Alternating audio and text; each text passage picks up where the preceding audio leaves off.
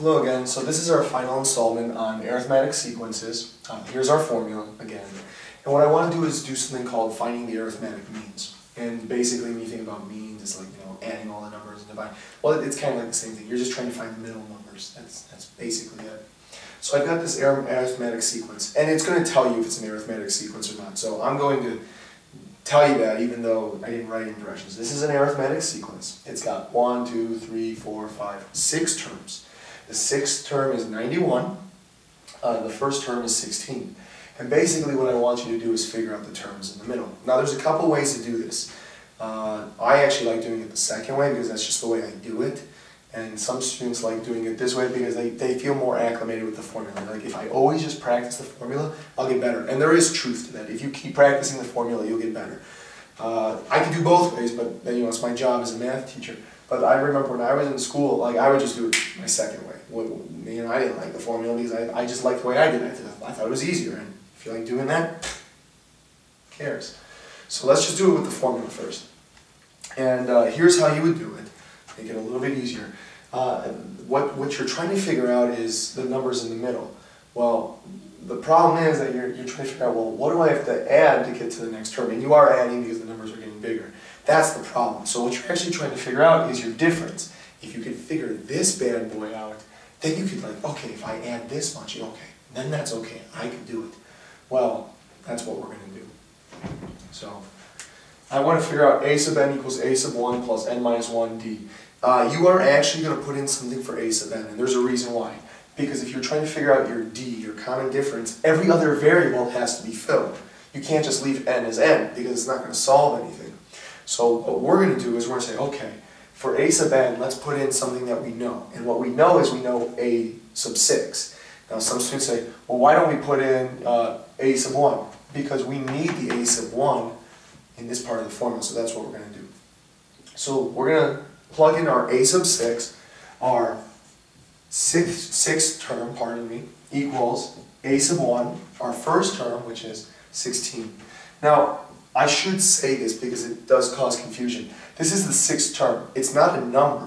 I'm just saying it's the sixth term of a. I'll substitute in a number in just a second. Plus n, which is 6, minus 1, because my n is sixth, times d. Now, the problem is we still can't actually solve for d because we have to actually say what a sub 6 is. So what is our a sub 6? What's our sixth term? And by the way, saying our sixth term is not the same as saying 91. You actually have to put the number in order to actually solve for it. So that's what we're going to do. 91 equals 16 plus 5 minus 1 is 5d. I have to solve for d. I've done this before. Yeah. Once you get to this step, it's really easy. 91 subtracted by 16 is 75 equals 5d. Now if you want to solve for d, it's 5 times d, so how do you get rid of multiplication? You divide. And my d equals 15. My common difference equals 15. So basically, to get from one term to the next, I got to keep adding 15. And if I do that, 16 plus 15 is 31. Should do it in a different marker. 31 plus 15 is 46. 61, 76, 91. I just figured out my arithmetic means. That's it. There's another way I do it, and I compare it to finding the slope of something. So I once had a student who said, well, it's not like finding the slope.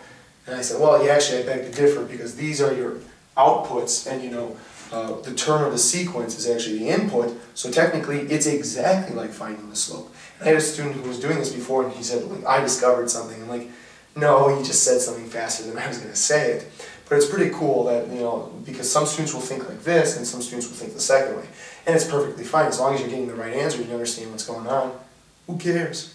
So, here we go. I've got 16, 31, 46, 61, 76. I already figured out the numbers, fine. I'm going to erase them. because I don't want this to clutter my mess. What I do if I want to figure that out, kind of using like a rate of change method, is I take the biggest number minus the smallest number inside that's surrounding the means. So it's just 91 minus 16 over 91 is the sixth term, 16 is the first term. So it's basically like y sub 2 minus y sub 1 over x sub 2 minus x sub 1. It's just like finding slope. It's cool. 91 minus 16 is 75. 75 over 6 minus 1. By the way, if you put this in your calculator without putting parentheses, you will not get this as an answer. Heads up, if you're just doing everything in a calculator, make sure you put parentheses around it.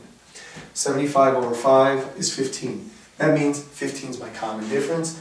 Add 15, add 15, add 15, add 15, add 15 again, and you get to 91.